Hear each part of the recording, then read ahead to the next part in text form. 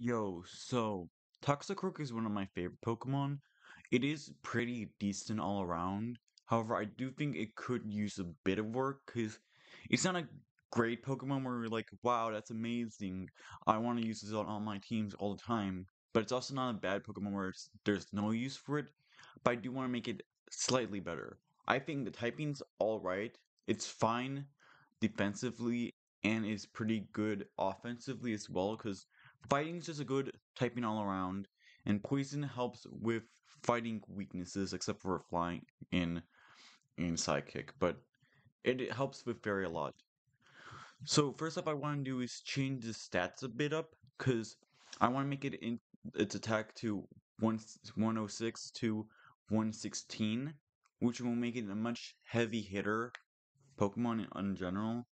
And then I want to change its speed to 100 because every Pokemon who wants to be like a fast, offensive Pokemon needs at the very least 100 attack because that's what you mainly want.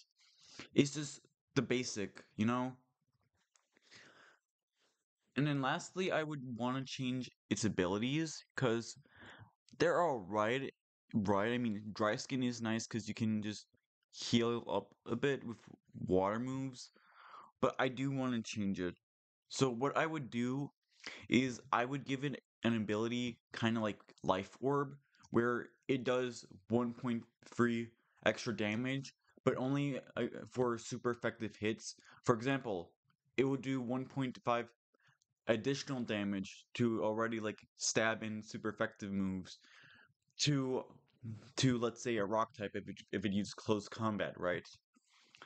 So that would really help it and will make it really hard hitting Pokemon with its 116 attack and its ability, which would hit extra damage on super effective moves. But not only that, it also has a really good moveset to begin with. You have Close Combat, which I learned just now in Scarlet and Violet. I don't know why I didn't have it before, but who knows. You have Earthquake. You have Drain Punch if you want to use it. You have, I believe it has Swords Dance. You have Fake Out. You have Ice Punch. You have Thunder Punch. You have Shadow Claw, you have Stone Edge, you have Sucker Punch, and I believe it gets Substitute if you really want to use it. So it has a lot of different options of what it can and can do, and it would essentially just play as itself, but a much stronger version of Toxicroak. So let me know what you guys think. If you like this video, like, comment, and subscribe. Thank you for watching, and goodbye.